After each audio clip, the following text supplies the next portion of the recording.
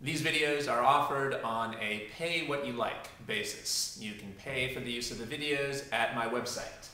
There's a link to my website in the info box. The address is www.freelance-teacher.com/videos.htm, or you can just use the link in the info box.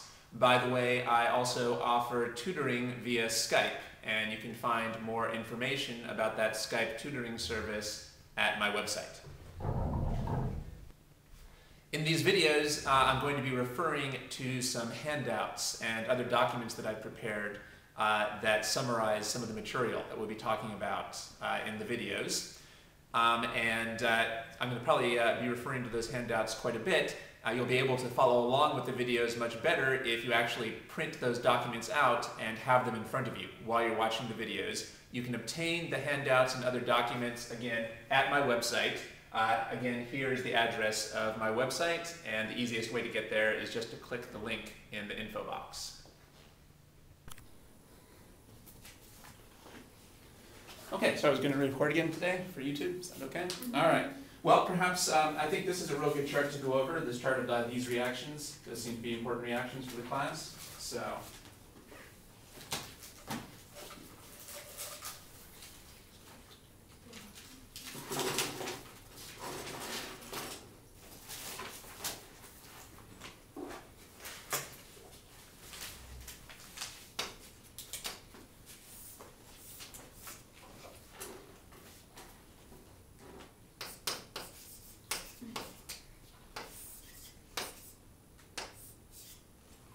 okay, so let's write the product from this reaction.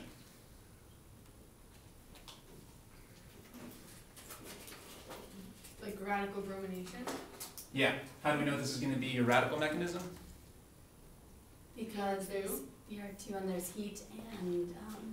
Right. Actually, this stands for ultraviolet light. But yeah, either heat or light as an energy source is, especially when you get light. When they show you light, that's a very good sign that it's going to be a radical mechanism. I have a question for you. On the last midterm, I put like heat instead of light for some problem, and they took off points for that. No. So how do you know when it's supposed to be heat and how do you know when it's supposed to be light?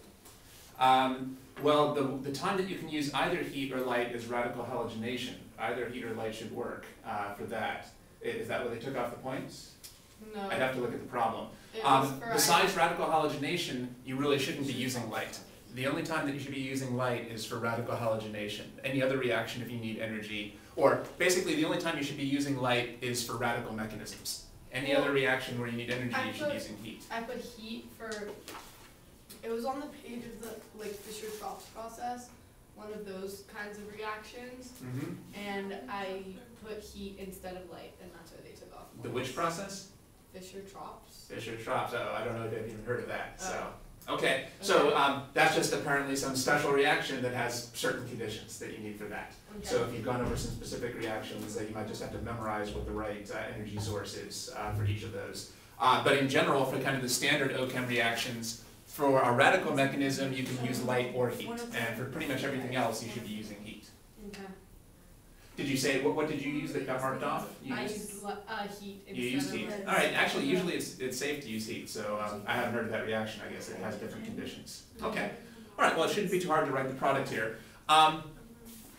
Maybe we won't go through the whole mechanism for this, because we know radical halogenations have a pretty complicated mechanism. And I don't think you're going to be tested on this mechanism on the next midterm. So let's just see if we can get the product here. Doesn't it attach though to tertiary, but there's no tertiary, so we just move on to secondary? Great.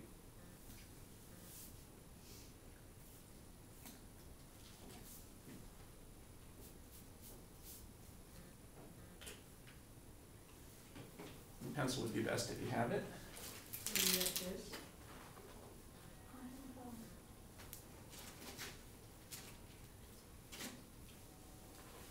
Now this is a radical mechanism, so it would leave a dot behind, not a positive charge. All right, but again, maybe we won't go through the whole mechanism for this today, just to save time, because we got a lot to cover.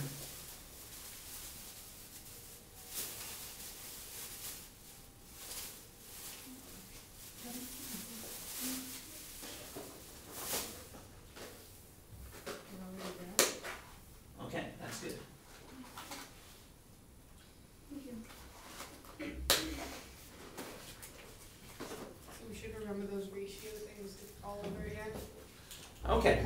So just quickly, there were some problems with a lot of the mechanisms here. So our mechanism is good. Bromine dissociate.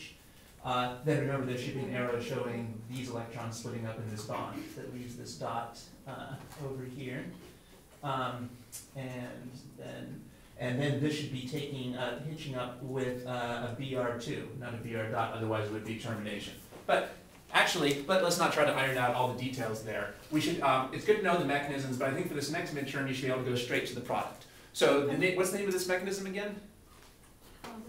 Bromination. Yeah, bromination. So let's just say overall, what happens in a bromination?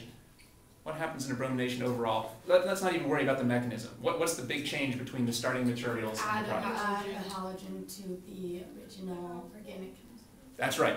But we can't add something without taking something off, because everybody already has a full octet. So what is leaving? Hydrogen. A hydrogen. That's right. So this is really a substitution reaction. This is not SN2 or SN1, but it's a radical substitution. What are we substituting? We're substituting a halogen for a hydrogen. Okay. Now we have some regiochemistry here, because there's more than one region that can react. Is this going to take place at the more or less substituted carbon? More. At the more substituted carbon. We should just know that radical halogenation occurs at the most substituted carbon. Bromine is very selective, so we can expect that this is going to go at our secondary carbon. It doesn't matter which secondary we use, because this is a symmetric molecule, so we can use either secondary. So I'm just going to put this bromine here, and remember it's really replacing one of the hidden hydrogens. Okay, like I said, actually it looked like a lot of you tried to go through the mechanism, and there were some problems with that. So I think I gave you guys the handout on radical halogenation, right? So if you want to review the mechanism on radical halogenation, you should take a look at that. You all have that handout? No. Yeah, I don't know if we... All right, I'll give you the handouts, and you can review that on your own, because I don't want to spend time on the mechanism today.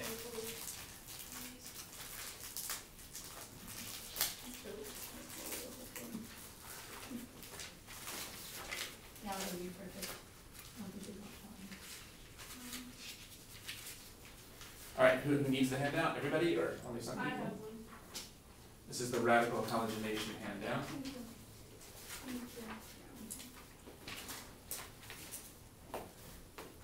Okay. All right. Now, it looked like, looking over all your shoulders, there's one big thing that we all forgot, which is at this point in the course, you always have to ask, is this carbon that's reacting forming a stereocenter? We always have to ask if the carbon is reacting as forming a stereocenter. Yes. Is this a stereocenter? Yes. And that means we've got to think about the stereochemistry.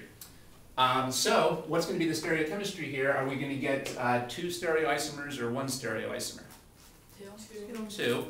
Why? Well, we didn't go through the whole mechanism here, but remember we're going through a radical intermediate. A radical intermediate, and the geometry of that is trigonal planar. So it can attach from the top. And so it can attack from 2 sides. I think we've seen that when you attack something trigonal planar, you get a maximum of 2 products, stereoisomeric products, so we're going to get 2. So, we should all have drawn one picture that looks like this,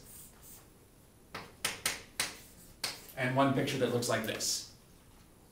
All right, and these would be all the products from this reaction. Okay, so it's good to know You the don't need to draw the HBr? The HBr. Oh yeah, at this point in the course, you're not going to care about any inorganic products that we're getting. Oh yeah. So here's the ones that we would focus on here. Okay, good. Okay, so you want to make sure you're comfortable with that. So what were we shaky on here? Well, it looks like most of you are shaky on the mechanism, but that shouldn't be your top priority because that's not going to be a big deal on the exam. What you should be looking out for is forming stereocenters. If you're forming a stereocenter, you got to do the stereochemistry for that. Okay, now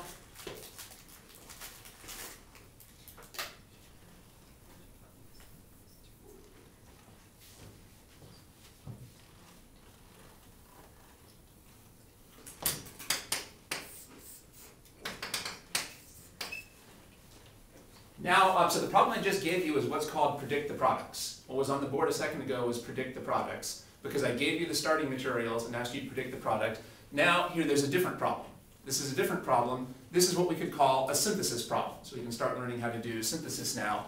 In synthesis, you're given both the starting materials and the products, and you have to come up with reagents that will take you from the starting materials to the products. So what would be the answer to this synthesis question?